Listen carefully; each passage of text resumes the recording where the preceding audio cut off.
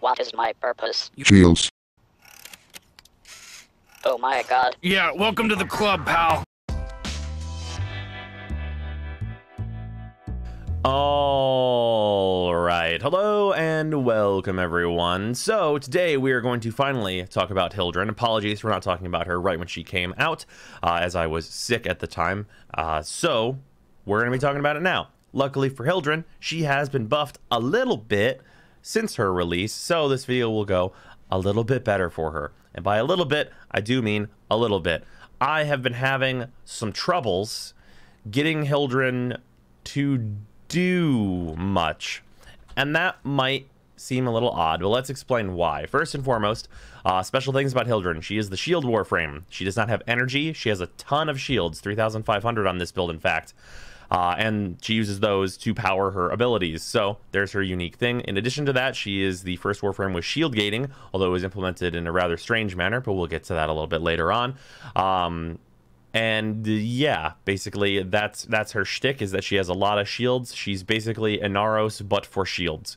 So yeah, the build that I've thrown on her is this. So I've not invested any Forma into Hildryn because I can't think of a good reason to do so outside of, I guess I could change Intensify to Umbral Intensify, but 14% power strength is not a great argument, I feel, for even throwing one Forma into this Warframe. And this build is pretty much going to be able to do things if you want to do it.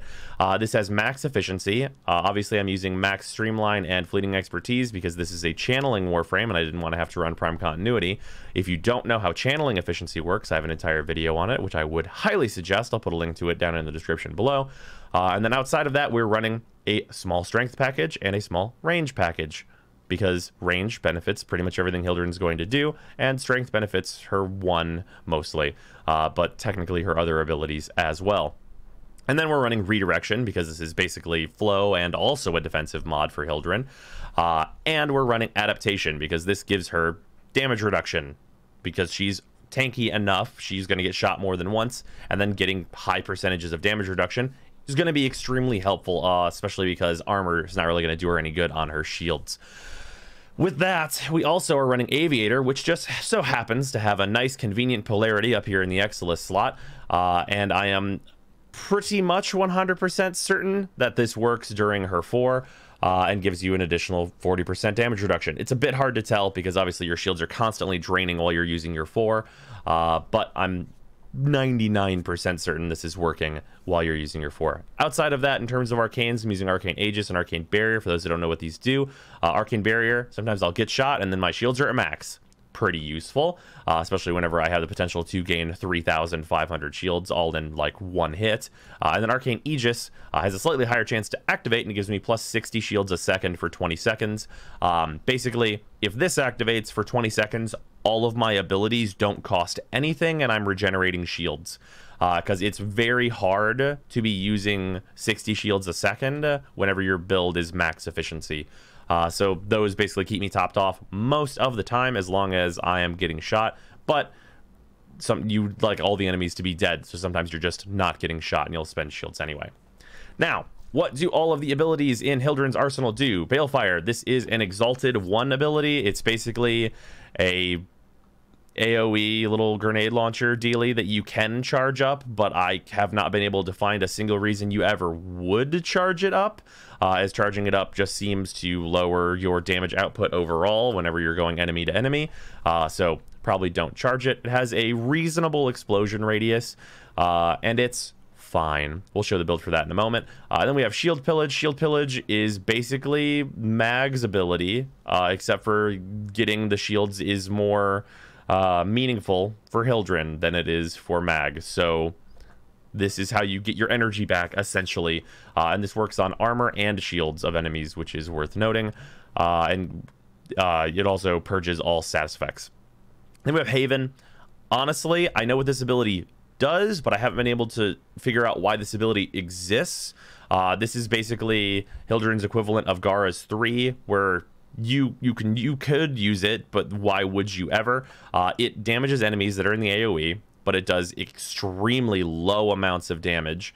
and it bolsters allies' shields at the cost of your shields, and also it gives them your passive, so they will have a shield gate whenever they're under the effects of this, for anyone that doesn't know that.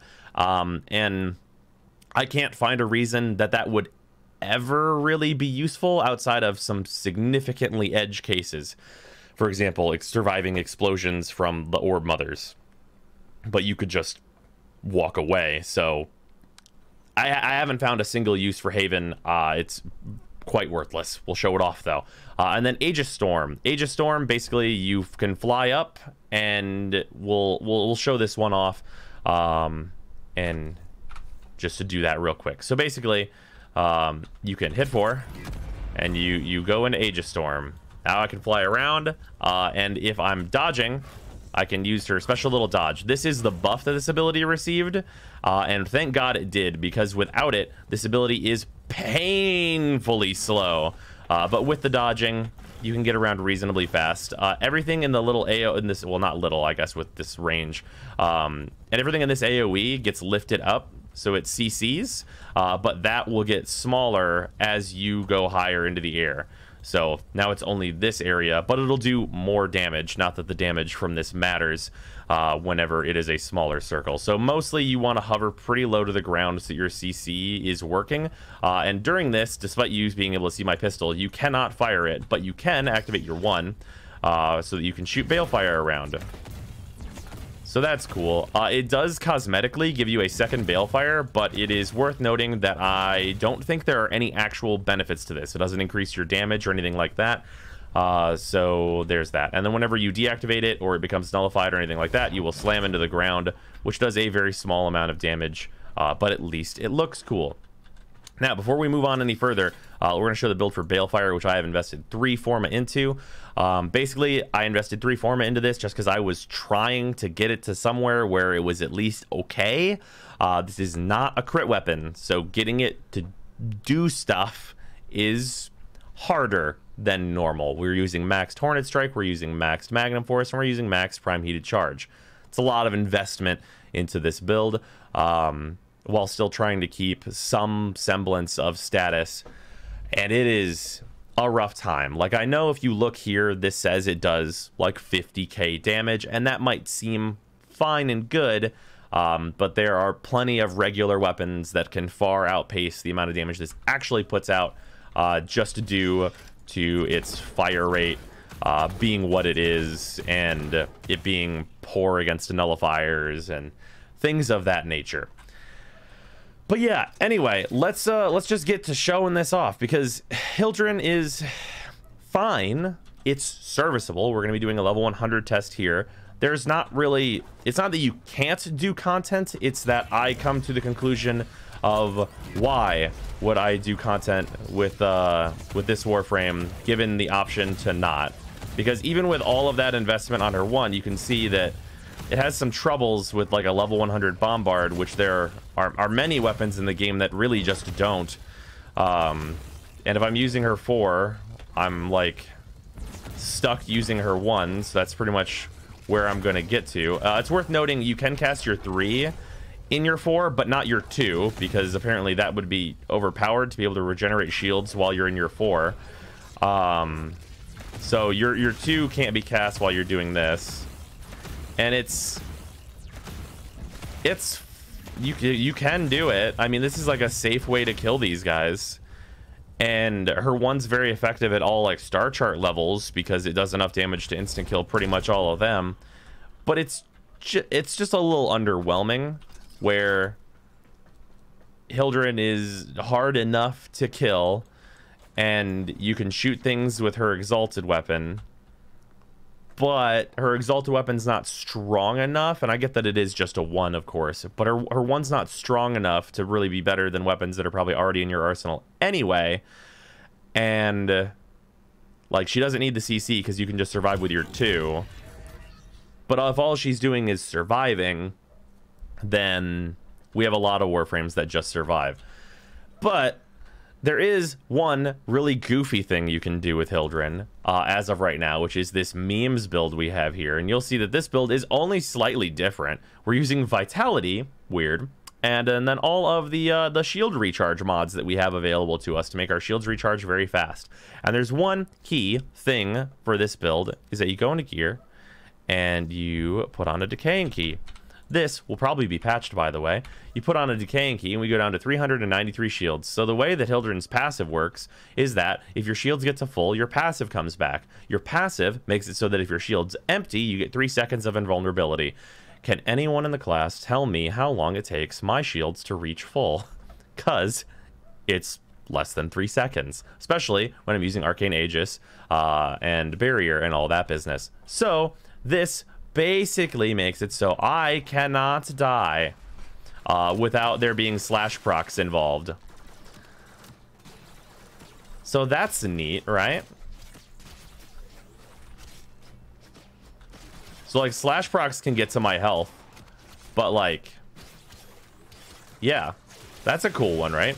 So basically you can use this like goof troop build, and it basically just lets you do whatever you want. Doesn't cost any energy, obviously, but you can't really use your abilities when you do this because you have very low shields, which you would be using to use your abilities. But you can just use gun or sword. You could do that. That's a thing you could do. So yeah, I will leave it up to your discretion to decide whether or not it is more useful to be invincible this way or basically unkillable with the normal build and you get to use the abilities, because I think that the answer to which one is preferred will depend on a person-to-person basis. But yeah, that's kind of Hildryn right now.